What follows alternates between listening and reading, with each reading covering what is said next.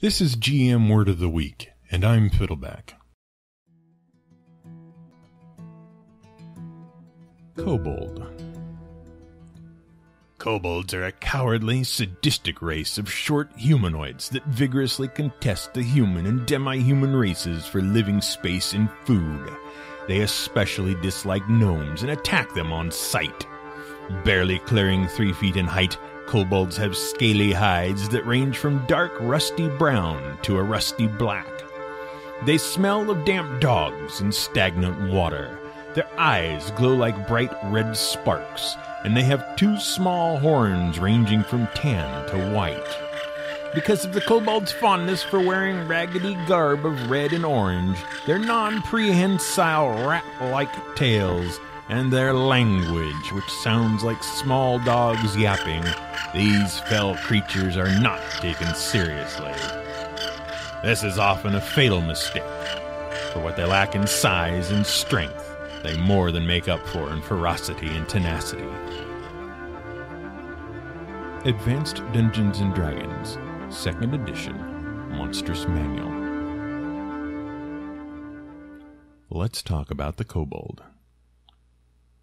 These poor things have had such a massive identity crisis throughout the editions of D&D. Once upon a time, the only description they got was, like goblins, but weaker. Since then, they have been scaly lizards with dog faces, dog creatures with scales, dog creatures that look disturbingly like rats, tiny lizard people, and basically baby dragonborn. They are another one of those things that have been in every edition, even the original white box in 1974, and they are steeped in D&D lore. Every group has thumped their way through a kobold cave at low levels, treating the kobolds as experience point-filled piñatas. They dwell in every climate, and they can be found just about anywhere where first-level adventurers need an opponent. And as much as the books try to tell us that kobolds are clever, cunning, and inventive alchemists and trapsmiths, that never seems to be borne out at the table. Unless your DM is named Tucker. But the kobold goes back a lot further than 1974 and Gary's Game. It actually goes all the way back to Germany. Maybe even all the way back to Greece. And if you ever had a radio-controlled car, it was only thanks to kobolds that the thing worked. I kid you not. See, in ancient Germany, they had legends about these little spirits called kobolds. The kobold was a house spirit. It would live in the home, help out with chores, and it loved children. It was also tremendously ugly, about 2 feet tall, with green skin and hairy feet instead of hands. And while they were very loyal to the households they lived in, they were very tricksy too. Sometimes they would hide tools, and they loved kicking over people when they bent over. So basically, kobolds were the German explanation for losing your keys and falling over when you spotted them on the floor and bent down to pick them up. It's more fun than admitting you're both clumsy and forgetful. According to legend, if you wanted to get a kobold for your house, you had to go into the woods in the middle of summer and find a bird sitting on an anthill. Birds sitting on anthills were always disguised kobolds. Once you found one, you had to talk to it and lull it into a false sense of security, presumably by telling it, "Yes, you're a pretty bird, and not at all a disguised house elf, who will fix my shoes but steal my keys, and no, this sack is not to catch you and subject you to a life of mystical servitude."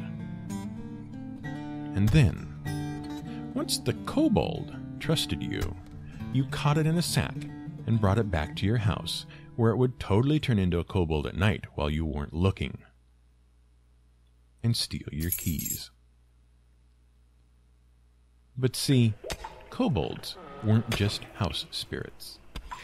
If you've played your World of Warcraft, you know they are really more at home in mines. And the kobolds in mines weren't nearly as nice. They were very mischievous. And here, mischievous means would cause mine disasters that killed people. Yeah, real candid camera level stuff, that.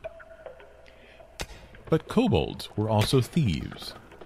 At night, they would sneak into mines and steal the silver ore right out of the walls and replace it with worthless fake silver called kobold ore. Eventually, they shortened that to cobalt. Silver mining was very important in Central Europe for a long time, until most of the silver got mined out. But cobalt was considered useless. Well, not completely. You could make a really nice blue dye with it, and really pretty blue glass. But it sure as hell wasn't silver. Cobalt really didn't become valuable until the 20th century, when we discovered it was useful in magnets, or high-strength metal alloys, and as an ingredient in batteries, like those nickel-cadmium batteries that powered radio-controlled cars. See? I got there. But the origin of the kobold may go back even farther. See, in ancient Greece, the drunken wackadoodle god Dionysus was friends with a bunch of mischievous, shape-shifting, thieving goblins called koboloi, or kobalos if you only have one. Greek parents used to use threats of the koboloi to frighten small children. The koboloi are also believed to have inspired impish spirits like the British Bogart, the Scottish Bogle, and the French Goblin. So basically, every creature in the Harry Potter universe, from house elves to bankers, were all inspired by the same green, frog-like spirit that Greek parents made up to get their kids to shut up for just 5 minutes. By the by, did you know that in Advanced Dungeons & Dragons 2nd edition, variant kobolds were introduced with wings? They were called Urds. Where does that name come from? Well, although there is a Norse being named Urd, she was one of the 3 Norns, or Fates, who ruled the destinies of the gods and mortals. So that probably wasn't it. More than likely, someone pulled that name out of a lower orifice, if you get my meaning. So how do you use the kobold in your game? Honestly, try showing them a little respect like Tucker did. If you don't know the story, I'll give you the short, juicy version. In issue number 127 of Dragon Magazine, editor and game designer Roger E. Moore responded to questions about how to create high-level adventures by pointing out that you couldn't get into a power-level arms race with your players. If you just kept creating more powerful monsters, things get out of control. Instead, you need to use weak opponents in clever ways. Enter Tucker's Kobolds. Tucker had run games for Moore back in the day, and his kobolds were brutal. They used cunning, ingenuity, guerrilla tactics, flawless knowledge of their dungeon environment, and pure, mean-spirited spite to brutalize Moore and his friends. The kobolds would lock them into rooms, spike the doors closed, and set the room on fire with Molotov cocktails flung through murder holes. They would push flaming, moving barricades before them.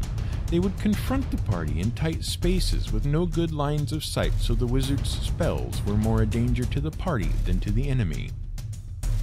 The 6th to 12th level PCs were humiliated time and again, and learned to flee from the kobolds' territory whenever they were discovered. And that makes sense. These are cunning, inventive little creatures defending their homes. They should be brilliant and cruel and dangerous.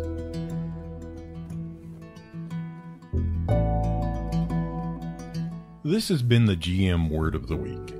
It's written by the Angry GM and produced and recorded by me, Fiddleback. You can find more at madadventures.com and theangrygm.com.